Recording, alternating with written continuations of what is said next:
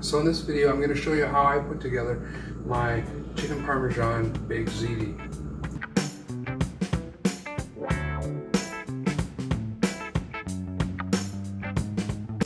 So a lot of the stuff that I'm going to show you today has already been prepared, like the tomato sauce.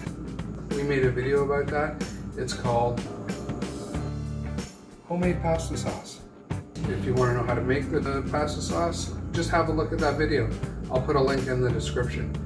And the mozzarella cheese, it was in another video that Mel and the kids made. That video is called Chicken, Broccoli and Cheese Casserole Instapot Style. And in that video, you can see Tanner shredding all the cheese. It's gonna get cheesy. I'm not gonna show you how to shred the cheese. I'm not going to show you how to make the tomato sauce. If you make a homemade tomato sauce or if you use a jar of pasta sauce, it doesn't matter. It's whatever you have handy, right? So I'm just boiling my pasta. It has to boil for 8 minutes exactly. I don't want it cooked all the way through.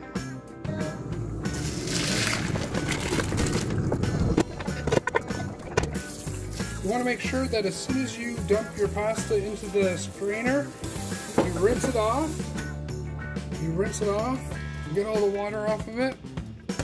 We're going to add a little bit of oil, a little bit of olive oil.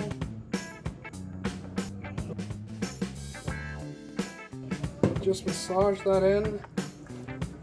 And we do that so that we prevent the pasta from sticking together. Perfect. So I've shredded one whole chicken for my baked ziti today. So before I do anything, I'm just going to grease my pan really quick. Awesome. Now I'm going to add my one package of pasta.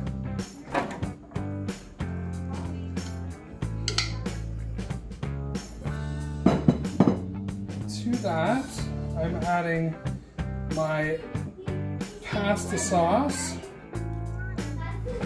And this pasta sauce is the pasta sauce that Mel made in the homemade pasta sauce video. And I'll put that in the description below. So pasta sauce.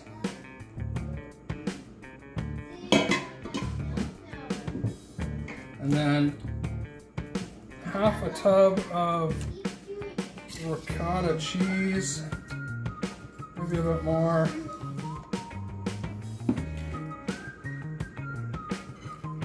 Then I've got my shredded chicken.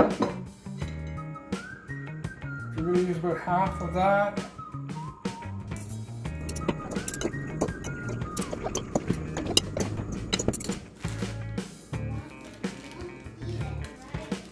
I've got half a bag of mozzarella I'm going to put on here.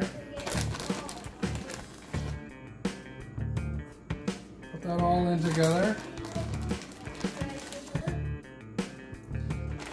And now we dig in and mix it all up together. So that's how you know you got it mixed properly. Get it all spread out. Ooh, it's nice and warm. It's kind of squishy. Feels neat. And you just want to make sure all your ingredients are mixed up nice.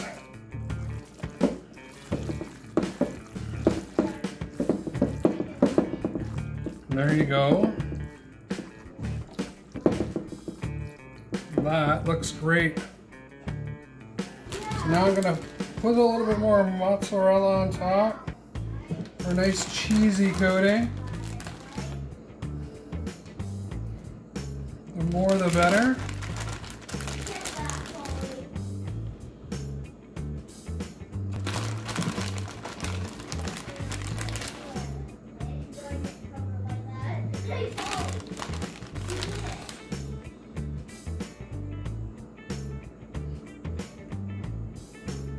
And who doesn't like Parmesan petals? Sprinkle a few of those on top.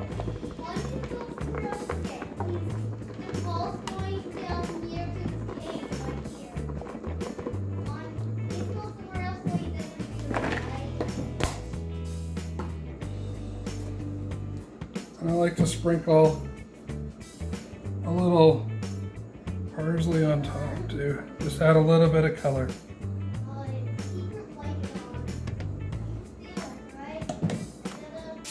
Next, we put the tinfoil lid on. Make sure the tinfoil is tight on the sides.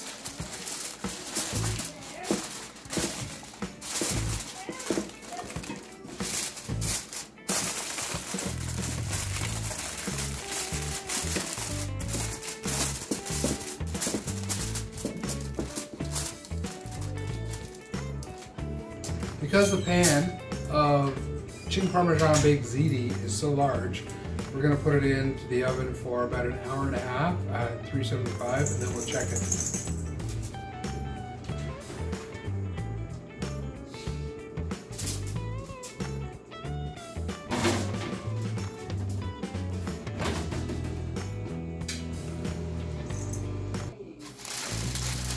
So the unveil, there it is.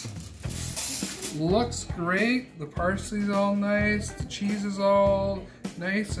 So I've let it rest for 20 minutes so it all comes together and crunchy and golden brown. Now I'm just gonna dig in, take a little chunk out of the corner here.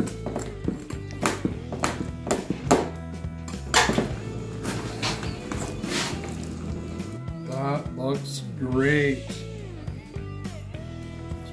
There.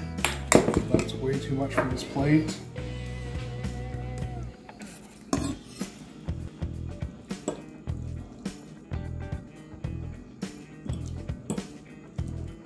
Cheese, everything.